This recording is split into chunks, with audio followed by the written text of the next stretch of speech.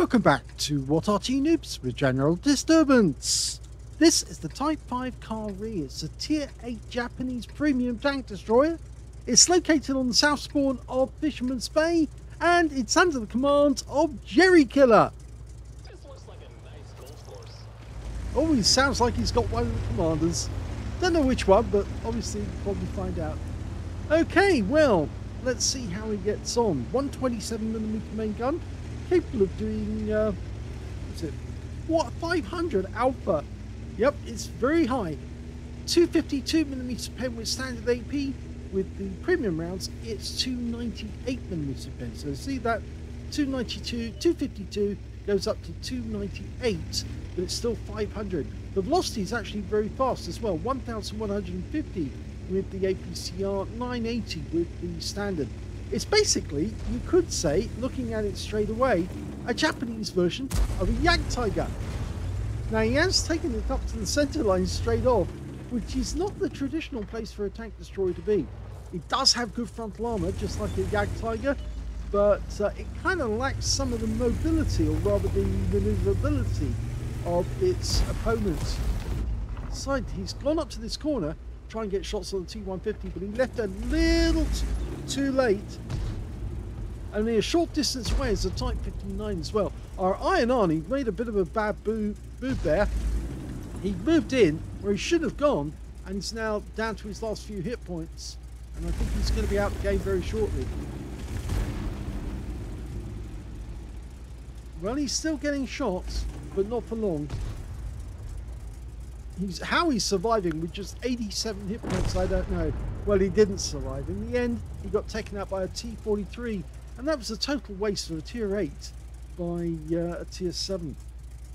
Okay, let's see if he can get shots on this Type 59, which of course is a Tier 8, but it's a very good Tier 8.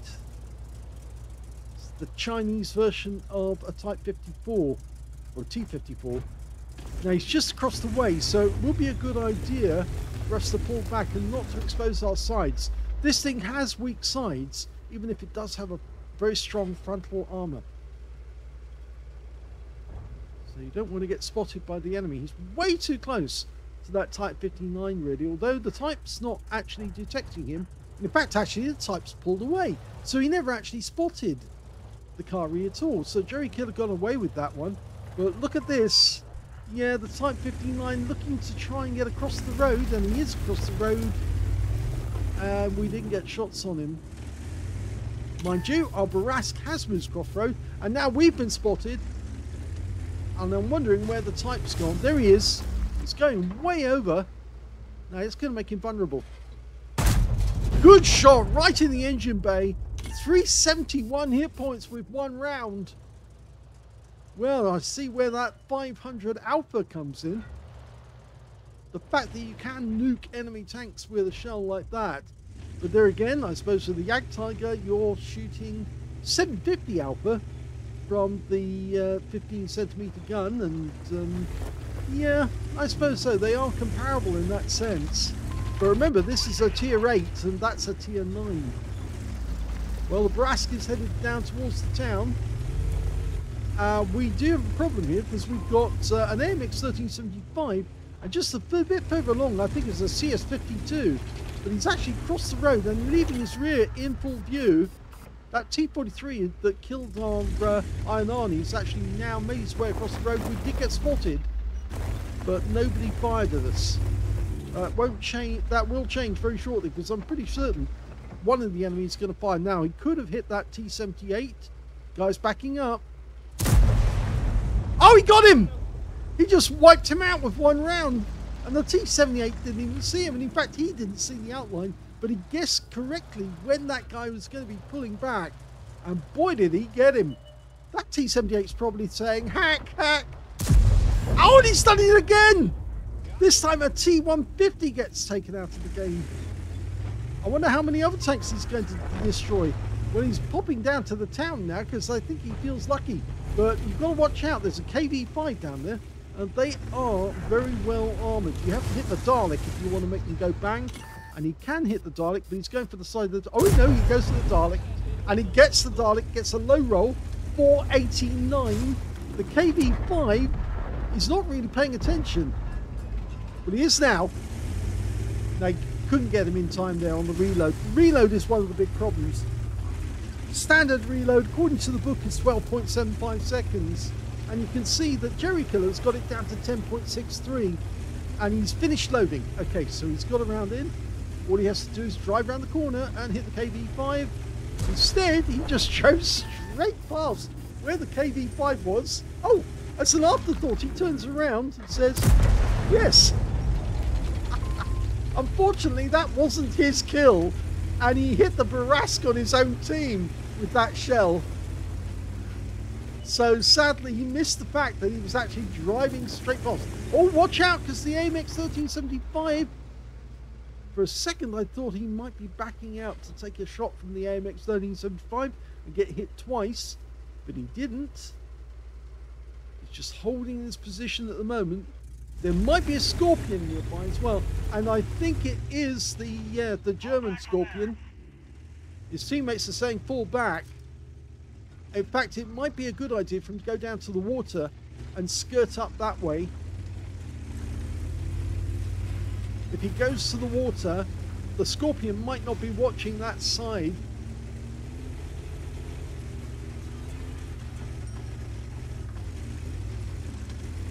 Yeah, I wondered why he didn't actually pay attention to that KV5. He just drove past the opening where the KV5 was hiding. He could have just driven around the corner and shot him in the rear, and he would have had another kill. But 3 kills is good so far for JerryKiller.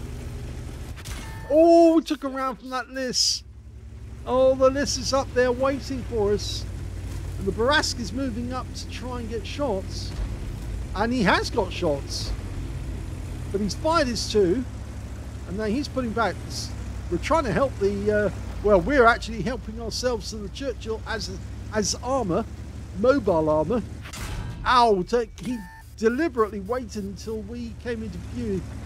Didn't fire at the Churchill 7, but now is he going to pull back, or is he going to take a round from our big gun?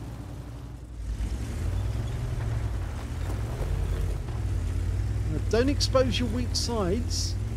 No, I reckon that CS52 Liss has decided to scarper. Oh, and he hits us again, but this time round he gets us in the tracks. So I was wrong yet again. And no, he's still there, but now we should drive over and return the favour.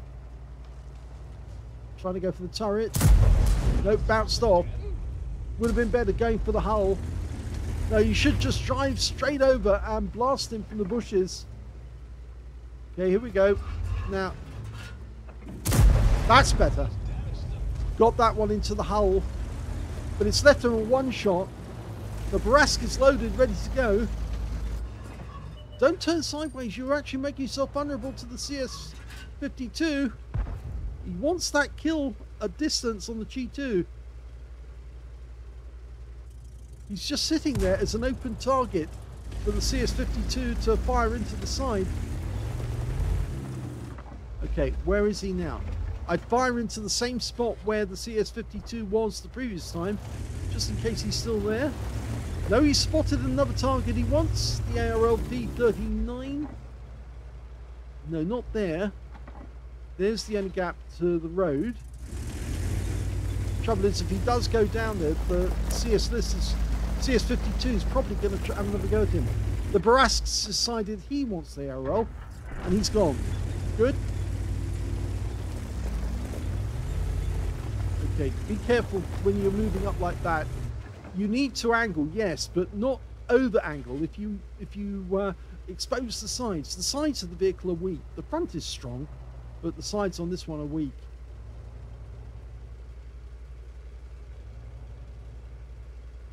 The frontal armor is 220mm. The side armor is only 50, you see, so that's why you... in fact, it's 220 is the hull armor, sorry, I should say. The turret bit, because it is basically a turret. Oh, that died. That was the Liss. Go for it. Get him. Oh, missed it. Yes, the hull armor is only the turret armor at 300mm at the front, 30 at the sides. That's why you shouldn't expose the sides, you see. It's too dangerous. Okay, he's taking a risk crossing the road because the G2 is on our left, and he takes down the CS-52. Now, if he'd done that a few minutes earlier, we wouldn't have lost the Churchill 7. If he just, all he had to do was drive up to the bushes and shoot through, because the list was using that building for cover, and he could have just shot at the corner and got taken out the vehicle that way. Okay, he's reloading, and he's going for the HE round. The 1375's hiding behind the building. Of course, thin armor on an AMX 1375. Question is, who's at the back? Well, that's a Scorpion. So he might take a round from the Scorpion if he goes after the 1375. Brask's in the position to try and put a shot in. We've got an SU-100 over on the west side of the map, looking in this direction. No, he's looking south because he's got a Super Hellcat and Achilles trying to take him out.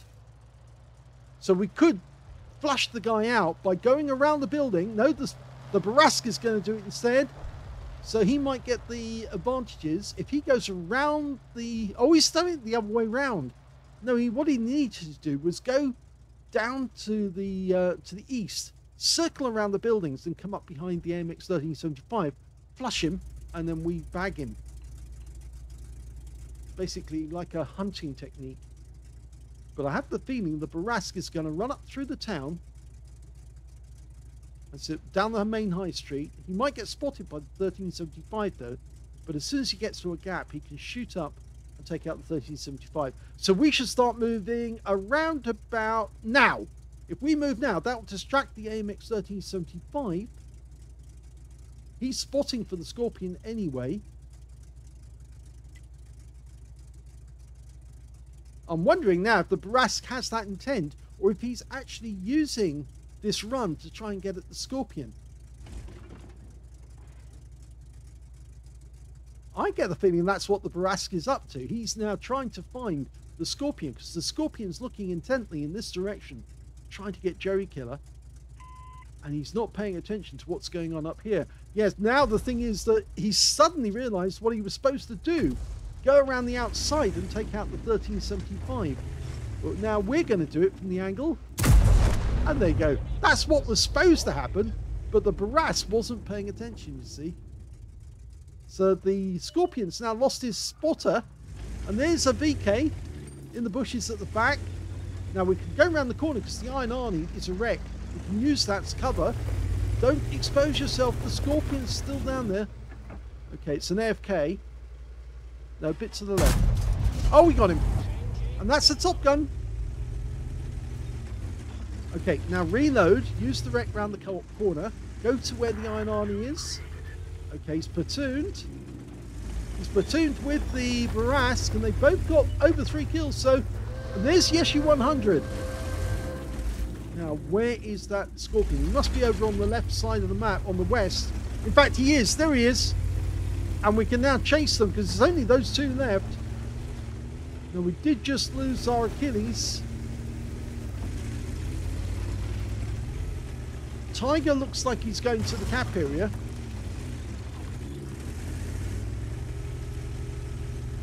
Barask is chasing them. JerryKiller looks like he wants to ambush them. It's now switching to AP, standard AP. I forgot to mention the alpha of the HE rounds, by the way. It's 630 alpha, which is why he was able to overwhelm that AMX 1375 with just 1 round. There's, of course, very thin armor on the AMX 1375. Okay, now he's got to make sure these shells count, though. The Scorpion, he should be able to use the HE. In fact, he's loading HE. Okay, now he's going in. We've got 1 minute left on the game. Come on, you can do it. Just wipe this guy out with 1 round. No, don't stop. Stop. Keep going. Keep going. You haven't got the time. Now do it from there.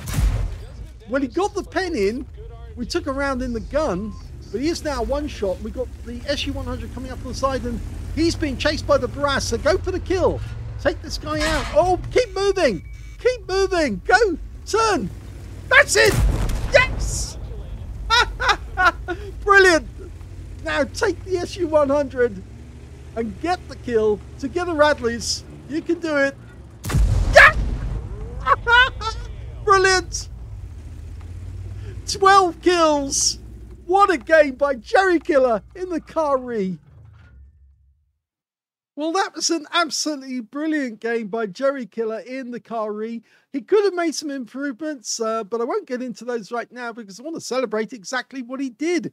He managed to get a first-class tanker out of that game, but it's not the first time he's had a first-class. He has had them before. He's also managed to get a spotter badge for spotting at least 1,000 hit points of damage, a duelist for taking down 2 tanks who damaged him, a fire effect for doing more damage than hit points for his own vehicle. But best of all, the medals that follow, he got a Radley Waters. He took out 8 enemy vehicles in the game. He also managed to get a Brothers in Arms for being a platoon with somebody else who managed to get at least 3 kills, and he got 3 kills. So they both managed to get it. And he got a crucial contribution because between him and the Barras, they managed to get 12 kills in total. So basically, they took down the enemy in that game altogether with a top gun for getting at least 6 kills. And I'm pretty certain that Barras was very happy to platoon with JerryKiller because he got 2 medals, or at least 1 medal out of it himself. His win rate in the game, 3,820, which is Super Unicum standard. But it's just a pity he missed out on an ace tanker out of that game as well. That would have been nice, and maybe even the high caliber. Let's have a look at team scores. Well, you can see who actually ended up with the high caliber. The Brask actually managed to get a Brothers in Arms crucial contribution, high caliber, Confederate, and tank sniper in that game. Pure, was that Peacher Mob? Peacher Noob 145.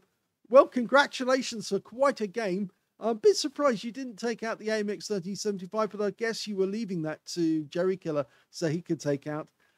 He managed to get 5,681 hit points of damage from that game. Second highest damage went to JerryKiller with 3,272. And the third highest damage, well, that went to the Scorpion with 2,334. When it came to kills, it was JerryKiller. 8 kills, Radley Waters. 4 kills went to the Barask and 3 kills went to the KV-5, the SU-100 on the enemy team. And when it came to base XP, well, there was only 2 players in it, really, if you think about it. They were the only 2 who managed to get over 1,000, with the Barask picking up 1,400 and JerryKiller getting 1,243. So between them, they did incredibly well. And I think it's also, you could say that the Barask was also a gentleman because he actually left that last kill to JerryKiller. He could have taken it. He could have, but he didn't. He left it to JerryKiller because he knew JerryKiller was on for a Radley Waters, and he left him to get the kill. So he got the Radley Waters, and between them, they both ended up with a crucial contribution and Brothers in Arms as well. So he is a true gentleman. Is that Peacher Noob? Peacher Noob. Some of these names, they're very difficult to work out. Anyway, let's have a look at the detailed. 15 shots fired, 15 direct hits and 9 penetrations. So he was very accurate in that game, 100% accuracy. 2 splash as well. 3,272 hit points of damage, of which 930 were at more than 300 meters. 6 hits received, 3 penetrations, 3 non-penetrations. So he was lucky. And it does have frontal armor that's very strong, like a Jagdtiger, but it's the side armor you've got to watch out for. 810 hit points of damage blocked by armor. 9 enemy vehicles were damaged, 8 were destroyed, and he got 1,356 hit points of spotting assist in that game. On a premium count, he actually earned 149,129 credits from that game. He got a 30,000 mission completion, and he also picked up 25 bonds for another mission achievement, and on top of that, 3,916 experience points as well. Well, that was quite a game. I did say there were some corrections he could have made. I said he could have driven up to that bush and shot the Barask could have gone around the outside and shot the AMX 1375, or that he could do it instead and actually shoot that AMX 1375. In the end, when the Barask decided to go all the way up to the back, he had to shoot the guy himself, but he shot him from the corner and took him out. He could have done that a lot earlier, actually, and the same with the CS52 list. He could have just driven across the middle of the road, as he had done earlier in the game, and just caught the CS52, taking it out of the game. And he could also use the Iron Arnie as cover to shoot to the north. As it was, it looks like the enemy decided, the Scorpion and the SU-100, they decided they wanted to get out of there as quickly as they could because they realized that JerryKiller's team were coming in force and everybody who was falling before them. And so they decided to scarper, but Jerry managed to catch up with them.